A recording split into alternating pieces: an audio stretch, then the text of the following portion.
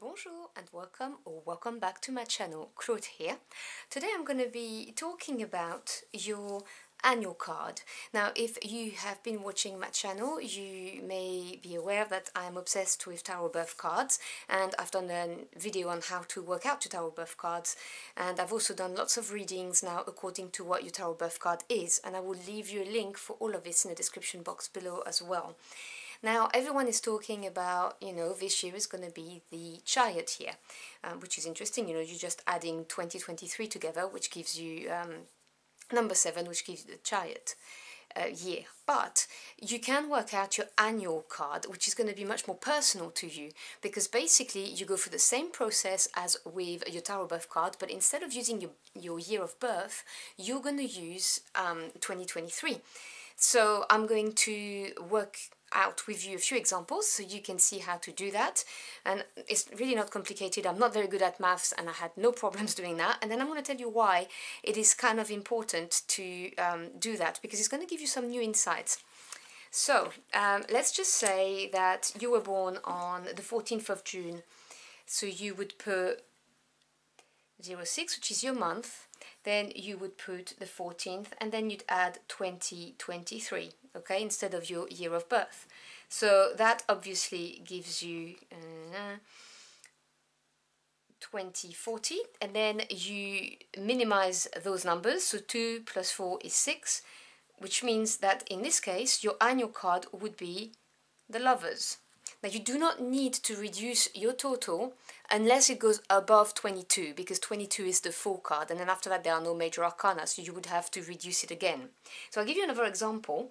Let's say you were born on the 15th of December, so you put December, you put 15th, and then you put 2023. And this gives you 2050, which in this case, your annual card would be the Chariot. Let's say you're born in October the 29th, 2023. Now this would give you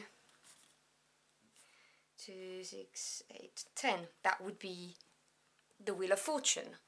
And I'll do one last one with you. So let's say you're born on the 31st of November. So November is 11, then you put 31st, and again 2023. And that gives you 2065. So when you add up, 2 and 6 is 8, 8 plus 5 is 13, and that would be the Death card. Okay, so as I said, unless you go above 22, then you can just keep it as, because we've got 22 major arcana. Now the reason why this is interesting is because you can use your annual card as a yearly forecast, and it's going to help you harness the opportunities and overcome the challenges and make sure that you stay on track, because you are aware of this extra energy going on. The other thing as well, if your annual card matches your tarot birth card, then you are in for a very, very interesting year. It means that your soul's purpose and the lessons that you are meant to learn are going to be greatly intensified. So it's a really nifty extra bit of information for you to think about your year.